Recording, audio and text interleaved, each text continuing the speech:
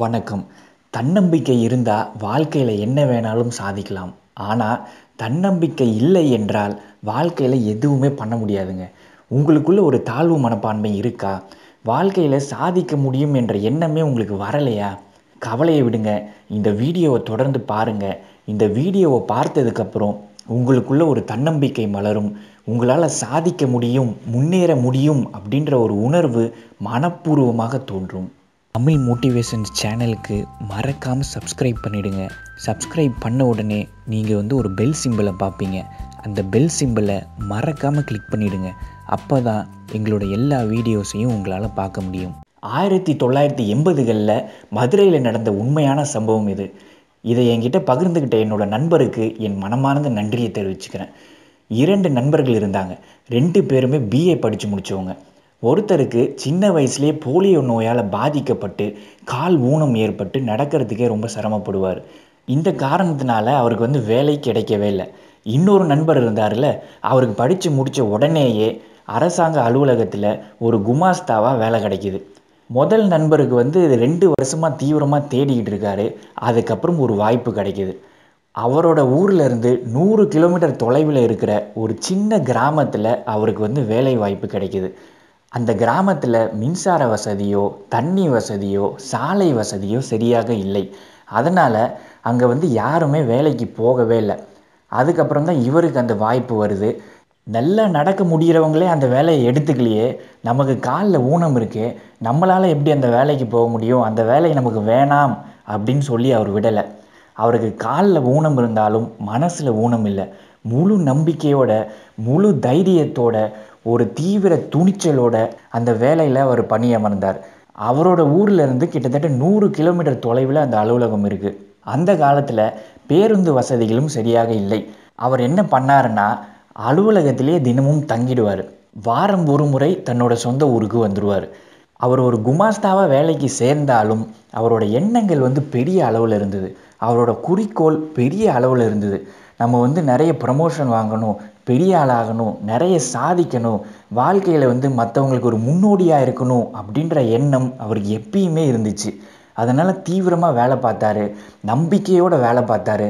சக ஊழியர்களும் மேலதிகாரிகளும் இவரை மனதார பாராட்டினாங்க. எல்லாருமே இவர் கூட நட்பாக பழகினாங்க.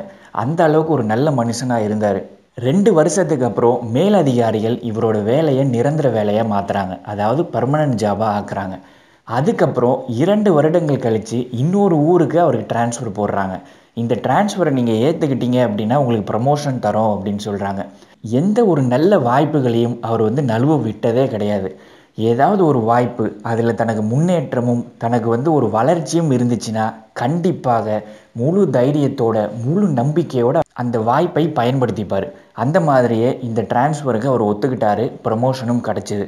நல்லா வேலை செஞ்சார், நம்பிக்கையோட வேலை செஞ்சார். அதுக்கப்புறம் இன்னொரு ஊரில் ப்ரமோஷனோட டிரான்ஸ்ஃபர் கிடைக்கிது, அதையும் ஒத்துக்கிட்டாரு.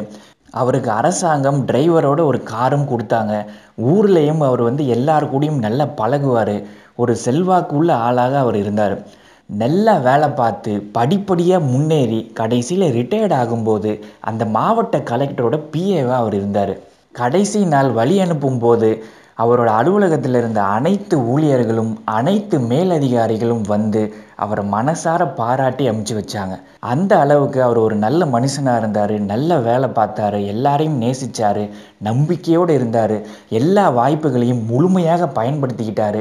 எல்லாருக்குமே ஒரு முன்னோடியாக அவர் செயல்பட்டார். ரிட்டையர்ட் ஆனதுக்கப்புறம் அவரோட பிஎஃப் பணத்தில் ஒரு பகுதியை போட்டு ஒரு பெட்ரோல் பங்க் வாங்கி இப்போ தொழிலதிபராக நிம்மதியாக வாழ்ந்துக்கிட்டு இருக்காரு. இவரோட நண்பர் இவருக்கு 2 வருஷம் முன்னாடியே வேலைக்கு சேர்ந்தார்ல, குமாஸ்தாவா வேலைக்கு சேர்ந்தார்ல, அவரோட கதை என்னாச்சுன்னு கேட்குறீங்களா? அவர் கடைசி வரைக்கும் ரிட்டையர்ட் ஆகிற வரைக்கும் குமாஸ்தாவாக தான் இருந்தார். அவரோட எண்ணமும் அவரோட சிந்தனைகளும் ஒரு குறுகிய வட்டத்திலேயே இருந்துச்சு. அதனால் அவர் முன்னேறவே இல்லை.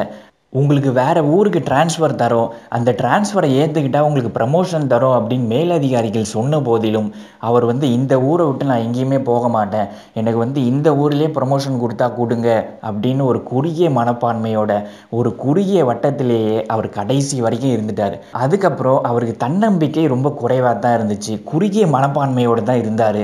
தனக்கு இந்த குமாஸ்தா வேலை தான், கடைசி வரைக்கும் இந்த குமாஸ்தா வேலையில் தான் நம்ம இருப்போம் அப்படின்ற சிந்தனையிலேயே அவர் செயல்பட்டார். வாழ்க்கையில் பெருசாக குறிக்கோள்கள் எதுவும் இல்லை. அவருக்கு சரியாக முடிவுகளும் எடுக்க தெரியல. அதனால் அவருக்கு தெரியாத பல தொழில்களில் முதலீட்டை போட்டு நஷ்டமும் அடைஞ்சார். அவருக்கு நம்பிக்கை இல்லாத காரணத்தினால, அவர் எப்பயுமே குறுகிய வட்டத்தில் இருந்த காரணத்தினால, அவர் எப்பயுமே தாழ்வு மனப்பான்மையாக இருந்த காரணத்தினால, அவருக்கு எப்பயுமே பயம் அதிகமாக இருந்த காரணத்தினால, அவரோட பிள்ளைகளுக்கும் அது அப்படியே போச்சு. அதனால் அவங்க வாழ்க்கையும் நன்றாக அமையவில்லை. இந்த கதையிலேருந்து ஒன்று நீங்கள் தெளிவாக புரிஞ்சிக்க முடியும்.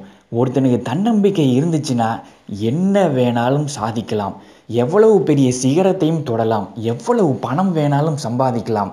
ஆனால் தன்னம்பிக்கை இல்லை என்றால் வாழ்க்கையில் ஒன்றுமே பண்ண முடியாதுங்க. அதனால் தன்னம்பிக்கையும் தைரியமும் ரொம்ப முக்கியம். அதை வளர்த்துக்கோங்க.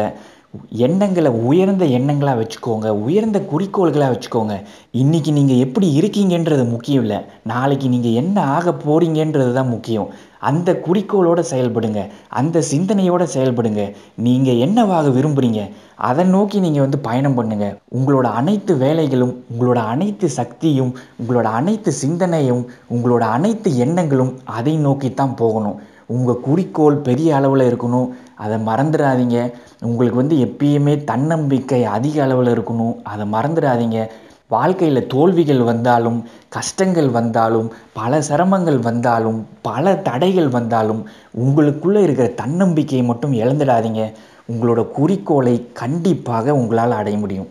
என்னோட மனமார்ந்த வாழ்த்துக்கள். இதை கேட்ட அனைவருக்கும் நன்றி, வணக்கம்.